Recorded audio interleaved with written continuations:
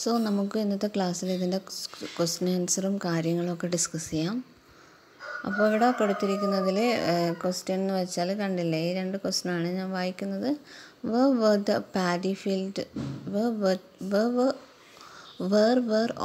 Paddy fields, എവിടെയാണ് ആ paddy fields ഉള്ളത്?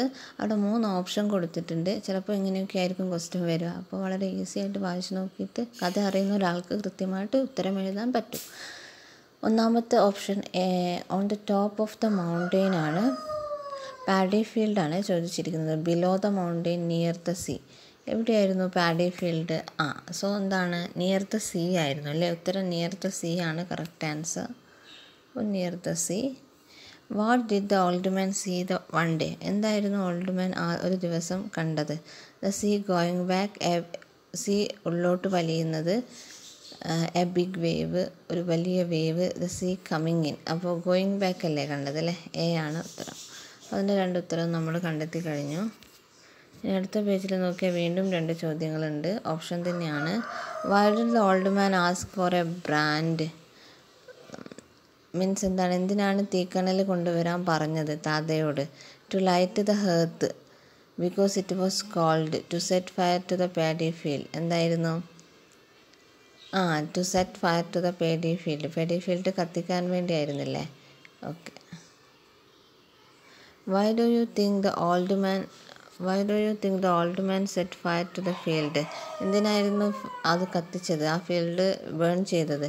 ബിക്കോസ് ഹി വാസ് മാഡ്, അയാൾ ഭ്രാന്തനായിട്ടാണോ? അല്ല. To make the people come up from the seashore, ആൾക്കാരെ എന്താണ് സീഷോറിൽ നിന്ന് മുകളിലേക്ക് കൊണ്ടുവരാനായിരുന്നോ? He liked seeing the field burn, ആ കത്തുന്ന കാണാനായിരുന്നു. രണ്ടാമത്തതാണല്ലേ, ബി ആണ് ആൻസർ. ഓക്കെ, അപ്പോൾ ആ 4 ക്വസ്റ്റ്യൻസ് നമ്മൾ ഡിസ്കസ് ചെയ്ത് കഴിഞ്ഞു. അടുത്ത ഇവിടെ ടഫ് വേർഡ്സിൻ്റെ എന്താണ് മീനിങ്സ് കൊടുത്തിട്ടുണ്ട്. ഞാൻ ജസ്റ്റ് അതൊന്ന് അനലൈസ് ചെയ്ത് തരാം.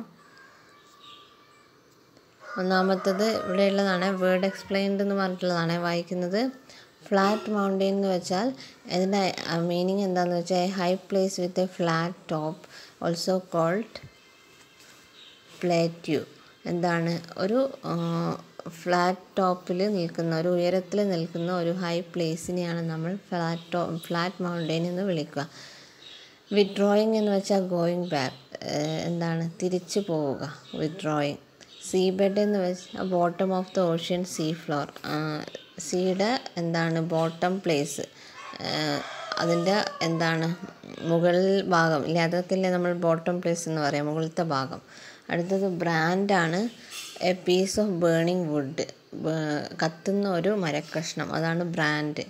ഹേർത്ത് എന്ന് വെച്ചാൽ ഫയർ പ്ലേസ് ഇൻ കിച്ചൺ, കിച്ചണിലെ അടുപ്പ് എന്നൊക്കെ പറയൂലേ നമ്മൾ. ഫയർ പ്ലേസ്, കിച്ചണിലെ ഫയർ പ്ലേസ് എവിടെയാണ്? അടുപ്പാണല്ലേ നമ്മൾ. ഹൊറർ എന്ന് വെച്ചാൽ feeling of fear and shock, ഭയവും ആശ്ചര്യവും ആകാംക്ഷയൊക്കെയാണ് ഈ ഹൊറർ എന്നുള്ളത്. ഭയം, അതാണ് മെയിൻ.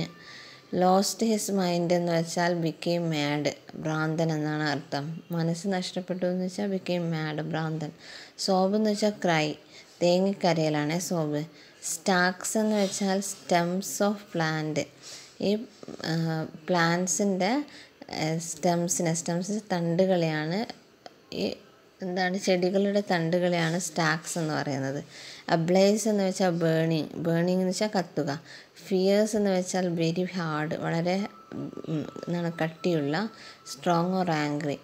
പ്രീഷ്യസ് എന്ന് വെച്ചാൽ വെരി വാല്യുബിൾ ആണ്, വളരെ വിലപിടിപ്പുള്ള, പ്രീഷ്യസ്. നോട്ട് വൺ സോൾ എന്ന് വെച്ചാൽ നോട്ട് എ സിംഗിൾ പേഴ്സൺ, ഒരു വ്യക്തി മാത്രമല്ല, നോട്ട് വൺ സോൾ, ഒരാൾ മാത്രമല്ല എന്നുള്ളത്. അടുത്തത് സോളംലി ആണ്, സീരിയസ്ലി, വളരെ സീരിയസ് ആയിട്ട് അറിയാമല്ലോ. അടുത്ത സുനാമിയുടെ സ്പെല്ലിങ് നോട്ട് ചെയ്ത് വെക്കുക. TSU ആണ് സ്റ്റാർട്ട് ചെയ്യുന്നത്. പ്രൊനൗൺസിയേഷൻ സുനാമി എന്നാണ്. Big wave caused by earth quake, എന്താണ്, ഭൂമി കുലുക്കത്താൽ ഉണ്ടാകുന്ന ഒരു വലിയ തിരമാലയാണ് നമ്മൾ സുനാമി എന്ന് പറയുന്നത്. സ്ക്രീം എന്ന് വെച്ചാൽ cry out in loud voice, അലറിക്കരയുന്നത്. Plain എന്ന് വെച്ചാൽ എ ഫ്ലാറ്റ് സർഫേസ്, ഒരു ഫ്ലാറ്റ് ആയിട്ടുള്ള നിരന്നൊരു സർഫേസ് എന്ന് വെച്ചാൽ എന്താണ്,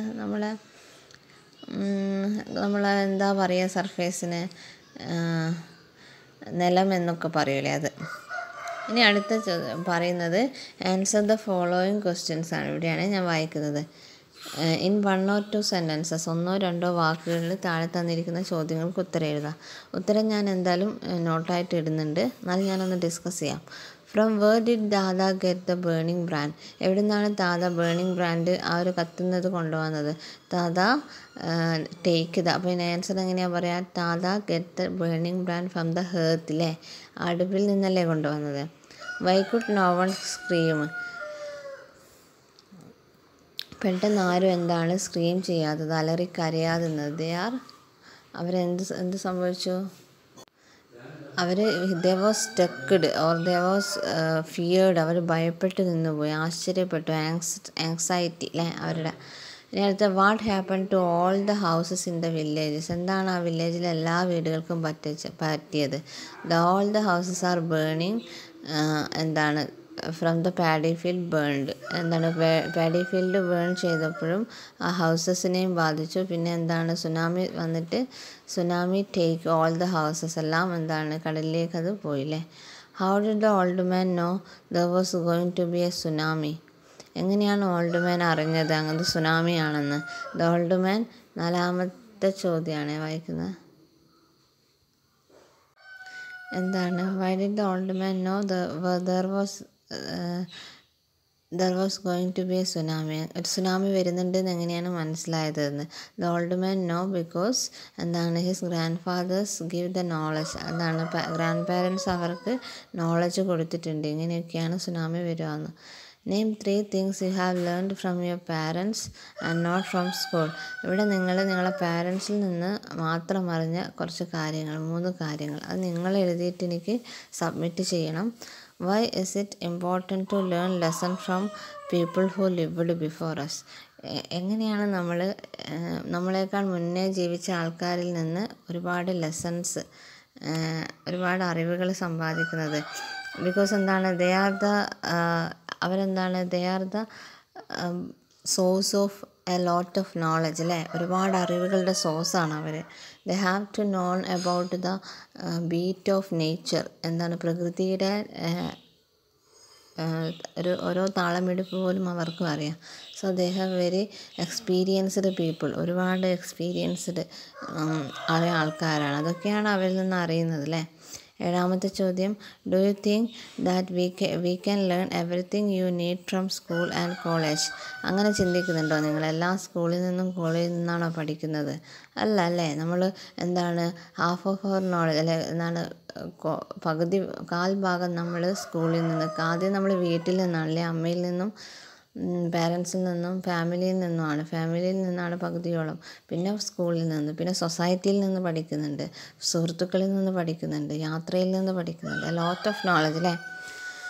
why do you think so? Discuss with your friends, അത് ഡിസ്കസ് ചെയ്തിട്ട് ഒരു പാരഗ്രാഫ് എഴുതാനും കൂടെ പറഞ്ഞിട്ടുണ്ട്. അപ്പോൾ എന്താണ് ഈ 2 ക്വസ്റ്റ്യൻ, ഈ 5ാമത്തെ ചോദ്യവും 7ാമത്തെ ചോദ്യവും നിങ്ങളെനിക്ക് ഇട്ട് തരണം, ബാക്കി ക്വസ്റ്റ്യൻ ഞാൻ ഇട്ടും.